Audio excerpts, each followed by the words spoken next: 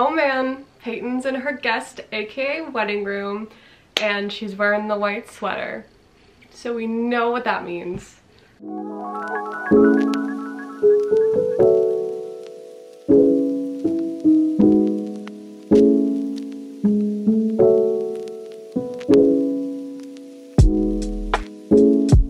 It is wedding planning episode 3, folks. I'm just realizing you can see the wrappers on that nightstand. Ignore that. But basically, hello everybody, my name is Peyton and welcome back to my channel. For those of you who do not, my brain works too fast that my mouth can't keep up. Oh, I thought that was my hair. It's just the light. We're off to a great start, folks. Hello everybody, my name is Peyton and welcome back to my channel. For those of you who do not know, I am an October 2024 bride and a dental student. So I film content focused around wedding planning, lifestyle, a lot of vlogs, dental school, all sorts of things. I also have a TikTok and an Instagram, so I will put those right here if you would like to follow me there. And yeah, this one is a little bit different than wedding planning episode 2 or 1. Wedding planning episode 1 was kind of like this a little bit, but it was more condensed. Wedding episode 2 was just one day doing a ton of projects. This one is the compilation of a month of clips. And so I got my phone. We are going to go through the list of everything that I have done this month-ish. All the things will have little dates on them, and I've already, I had to go through and edit all the clips and then come back and film this sit-down portion because I was like, girl, I don't know how to organize this stuff. So first off, what we marked off our list in the last week, so that's what this is titled.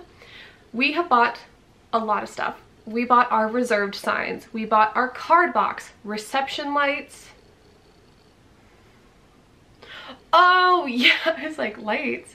No, we bought glow up lights to have on the dance floor and sunglasses that people can wear. Let me grab them, they're right here. They're so cute. I know you'll see them in the video, but like, tell me these aren't the cutest thing you've ever seen. And on the back it says thanks for celebrating with us, so people can take the lights home and the sunglasses home, and then whatever's left over I will just resell afterwards. But we literally have organized our wedding where the second 8 o'clock happens, open dance floor from 8 until I want to say like 11 or midnight. I can't remember. I know we get the venue for, no, it's till 11. I remember, because we would have had to have our ceremony at 5 if we wanted to do, and I was like, I want to do a 4:30. So we did all that. We got the sunglasses, we got our bar signs figured out, we did our all the pieces for the seating chart so that I can do those later. We're doing something kind of fun, which I explained in the clip. So I think now we're going to cut to all the clips of the haul. I just got like 4 of my little wedding purchases in. So the first one, I think I might have showed you already, but I ordered another set of 6 for the groomsmen boutonnieres. We only really needed 3, but it was either like buy 2 for the price of 6, like buy 4 for the price of 6 because I'd have to buy 2 2-packs, but these aren't coming out. So and then I ordered some more, which the box came destroyed, but more of our little table numbers. I'm pissed though, because these ones don't come with this like brown wrapping that I'm like struggling to get off the other ones. Okay, and then the next one. I am so excited about this. I like haven't looked at it yet. Oh my god. You're kidding. Gomer, looky, that's you. So we got our bar sign made for our signature drinks. I'm making the other one, but oh my god, did you see that? So we have,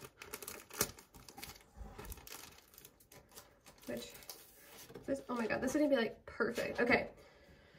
So we have Charles's, which his is a classic Manhattan with bourbon, vermouth, and bitters. Mine is vodka, water, and a special twist, which we will get to in a moment with this. And then we have the Gomer, which is our mocktail. And so it's Sprite and grenadine for a Gomi temple. So I got this from Ruby and Lib Design Studios on Etsy. I highly recommend them. They like had such a quick turnaround. It was phenomenal. Oh my God, you're kidding me. This is so good. And then from Party City, which was just like the first place I found that had something I liked. The, oh my God, this is so poorly packaged. Thank God it was nothing. I have these that we're going to put the crystal light into. So it's gonna be like this, and then we'll have the other one. I was thinking it would be a lot rounder, so I'm glad I grabbed 3 of these because I'm gonna have 2 filled like already, and then I'm gonna have 3 like pre-filled, and then the rest of them I will like just have in boxes, because my signature drink, if you don't know, is vodka and then pink lemonade crystal light. So I'm going to have the bartender literally just put vodka and water in people's drinks, and then they can grab a pink lemonade crystal light packet and mix it themselves. Which, you know, some people might call like not classy enough for wedding. I think it's plenty classy. So, but those are my 4 little wedding purchases that have showed up. So yeah, it's gonna be so freaking cute. Next package in this little haul is here. This one is our card box. You know, I wanted to keep it simple. I didn't really want to make this a DIY project, especially when this one was like $8. So it's like, I don't think I could have gotten anything or made anything myself that was going to be cheaper than $8, but still this easy. So that's kind of how I've been deciding whether or not I'm going to do these DIY projects. Oh my gosh. It's just based off of like, is it something I'm going to enjoy doing, or is it going to be cheaper or easier to just do it myself, kind of thing. And if it doesn't say yes to any of those categories, then we're just buying it, because we are both too busy to do projects unnecessarily. So apparently this is from the brand Professional Party Supplier. I got it on Temu, which, I mean, verdict is still out on if I like that company or not, but it was exactly what I was looking for and super chill. So this is what it looks like, and it has a little lock, which I think is nice. Oh, I did not realize it was a DIY project. Interesting. Looks like we have to put it together, which I expected that part, but I was not expecting to have to like put the labels and everything on. I guess that's why it's so cheap. Let me see how cute it looks. And then the cute little keys that go with it. Grandma Bev specifically requested that we have one that locks and unlocks. Look at that. You know, our wedding guests are real into theft these days. Yeah. All right, but it was so cute. And like we said, way easier than making it ourselves. Gomer, we're about to have more boxes to put stuff in. Isn't that so exciting? These are the 2 bases. So it goes like this and this. I don't know if I clarified. First of all, Peyton, in case you haven't figured it out, this is for the wedding planning, episode 3. Okay, but so the second to last item for this major unboxing finally arrived. I decided rather than like doing it all at once, I'm just gonna do it as things arrive, because then I can like, you know, keep organizing stuff. We decided, based off of this TikTok, that what we're gonna do for our seating chart is little personalized notes. Oh, thank you so much for your help. What would I do without you? What could I do without your help? I'm gonna let him perch for a little bit. But we got these cute little stands and then those cards I unboxed. And so we need to put these stands together just to see what they look like. And then eventually we're gonna spray paint them white. This is what we have. It's pretty damn cute. It's gonna go up on the tables, and then the like vision is I'm gonna make a little thing to go over this top part that's gonna have like A through K, and then on the actual spots I'll put breakdowns of letters too.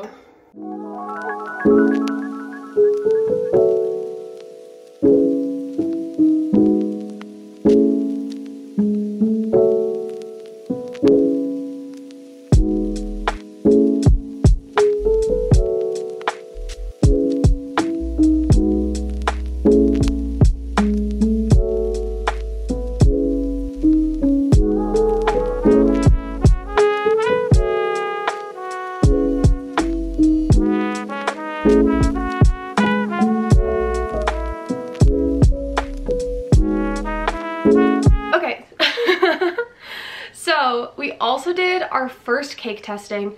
I think we're going to do another one with a different bakery just to double check, but we wanted to do our first one at home, and it was really sweet the way we got to do it. Basically, since we live in Lincoln but we're getting married in Omaha, which is 45 minutes away, we weren't able to pick up the cake in the time that they gave us. But my grandma was so sweet and she picked it up for us. And then my best friend, her little sister, my little sister, who are also in the same grade. If you haven't watched those two brunettes, you can meet them. That's a podcast I have with my best friend, Emily. And then my grandma and then Charles and I, we all took the 4 slices of cake because basically they did like a cake tasting box, which I've never seen before. But they basically take their 4 most popular flavors, they put them into a box, and then you just pick them up and try them on your own. And then if you decide to go with them, that way there's like no pressure to enjoy what they're serving you. So what we did is we each tried the cakes and then we blind ranked them. And then we had my friend tally them up, and then we had like a grand reveal of who won cake-wise and who lost. But Charles and I, we liked them. They were really good, but we just kind of want to try a few more before we decide to move forward and put the deposit down and start the design process with somebody. Then we also organized all the decor for our centerpieces. We still have a couple things we still have to get, but I'm going to put up a photo right here. And it all is coming together. We put them in these little cute boxes. That way we can really speed up the process of setting up for a reception. And then the last little set of updates before I show you my to-do list for the next couple of months so you have an idea of what to look forward to. We have just some things that we've booked that I wanted to tell you guys about, because we are currently, so we're between 8 and 7 months right now, closer to 7 months obviously. So we have booked the Airbnb for both my bachelorette and my weekend of for the bridal suite, because we're having a makeup artist and the venue has space for you to get ready, but also I have 8 people as bridesmaids, or in my bridal party I should say, because I do have a bridesman. So that, with flower girls if they want to come, plus I invited the moms to get ready with us. I was like, let's just get an Airbnb. And that way the makeup artist can just come there. It's like a 1-minute drive to the venue, 7-minute walk. So that way my girls and guy are all covered for the entire weekend. They don't have to pay for Friday or Saturday to stay. They can be there for the whole weekend and I'm taking care of it. And you know, that way they can get home safely. They can like walk home. So that's what all of my bridal party is doing, except for my girl who is married. I was like, that is, I texted her individually and I was like, no pressure. If you want to spend a night in a hotel with your husband, I will not be mad. I was like, you can just hang out with us during the time. And since he's coming up for the wedding too, she was like, we'll probably do that. Then we also booked Charles's hotel room. which will, after the wedding night, turn into my hotel room. We talked about if we wanted to do the whole sleep apart and then not see each other on the wedding day until our first look. And in the end of the day, we were like, I feel like it would be fun. Give you like that real like nervous jitters almost. Not that I won't be nervous regardless, but you know, we're like, we live together already. We spend every night together. Like, let's have this one fun night. I think in the Airbnb, I'm sharing a room with my younger sister and my younger cousin. And so it's gonna be just like old times when we used to have sleepovers in my room, and like, I don't know, it just felt like a very full circle moment, and I really wanted to embrace that and just like have that experience of waking up at 5 a.m. with the girls, and just like all that energy I feel like will be good. So at the hotel that's right near our venue, we booked the Midtown suite. So there's the presidential suite and then there's the Midtown suite. And that's what we booked for Charles, which then will turn into me, because it has a seating area. And basically we figured that would be great because we are going to book rooms for the groomsmen. We are just waiting to see who brings +1s and how many people would actually want to utilize that before we book, because obviously we don't want to spend more money if we don't have to. But we are offering to provide hotel rooms for the groomsmen, but they'll be your pretty standard like 2 queens or whatever. So we were like, well, that'll be great because then Charles can have this presidential suite and he can have his best man stay there with him and they can do a little sleepover thing. And then all the guys can get ready in his room, or at least like, you know, pop in and out of his room in the morning while he has all his nervous energy before they come to the venue. Also, like I said, my bachelorette trip is all booked. We will be going to Scottsdale sometime this summer. I don't want to give the details like too far out. That seems a little much, but I will be doing my best to record it. I think I'm going to enlist the help of some of my girls so I can just document it. So we did that and it's going to be so fun. I've already started to look at like outfits, and this is the other really exciting thing we booked. We booked our honeymoon, and we were kind of deciding what we wanted to do because we can't do it right after the wedding because we're both in school and we wanted to get married in the fall and just all the things. So because of that, we have to get married. We have to get married, go back to school, and then over winter break is when we're doing our honeymoon, which I kind of like because then we get to like decompress and just really enjoy the honeymoon for what it is. And like not, I don't know, not be tired from the I don't know. Both ways are fun, but this way is just what works best for us. And we booked a cruise that's going through Mexico and Honduras. We really didn't want to have to plan anything else, so a cruise seemed like a good option because everything's booked for you. You can book everything else through them. So I was like, perfect. I have spent so much time planning this wedding that this honeymoon, I want to show up and do nothing. I want to drink and be merry and have a grand old time, and then we'll be back right in time for the holidays. So I'm really excited about that. Now that you've seen that, you can see that I have this fun thing here. Ignore the fact that I'm wearing not cute shorts with my sweater. It's a YouTube video. Of course I can do that. So these are all the categories of things I still have left to do. I made this in a TikTok. I will link that down below. Or I guess I'll link my actual TikTok account down below and then you can go check it out. But obviously very fun. So this has vendors, and I have to meet with the officiant, meet with DJ, meet with coordinator, schedule makeup trial, and then schedule hair trials, order florals, wedding cake, and then do the catering tasting / menu decision.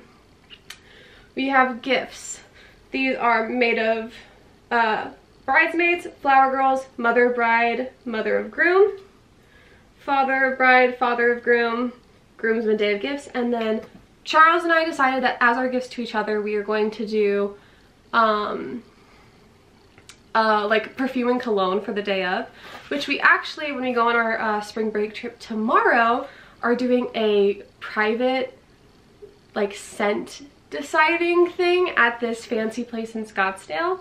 And you basically tell them about your venue, you tell them about like the scents you like, and then they help you craft a scent that then you can order and engrave the bottle with the date. So that'll be our special like date night scent. So that will be our gift for each other. We just have to finish doing it. And then this is groom's to do. So that is pick out tux, figure out watch and jewelry, wedding shoes, figure out haircut, plan his bachelor's, and book the groomsman hotel. Down here at the bottom, we have my to-do list for things that are like just for me.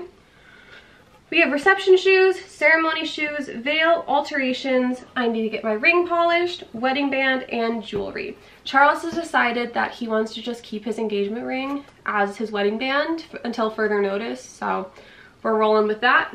Then we have to buy invitations, guest book, bathroom baskets, vow books, our newspapers, crystal light, and then there's the cologne and perfume, so we get a little 2-for-1 action. Like I said, we marked a lot off of this list.